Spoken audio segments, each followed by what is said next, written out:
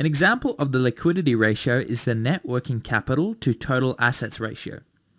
The net working capital to total assets formula is net working capital divided by total assets.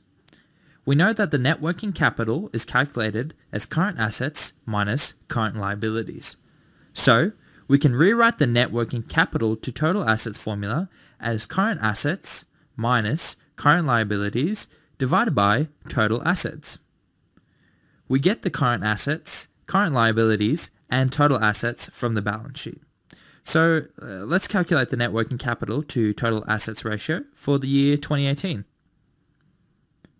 Current assets is equal to $40 million minus current liabilities of $15 million, all divided by total assets of $100 million, which is equal to 25%.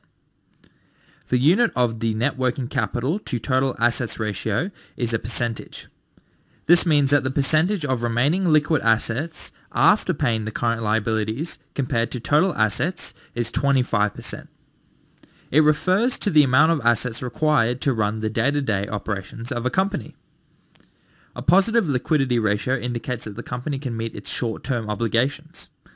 The ratio should not be too high, however, as it is better to invest in assets that generate a higher return, such as long-term assets, while short-term assets generate a lower return.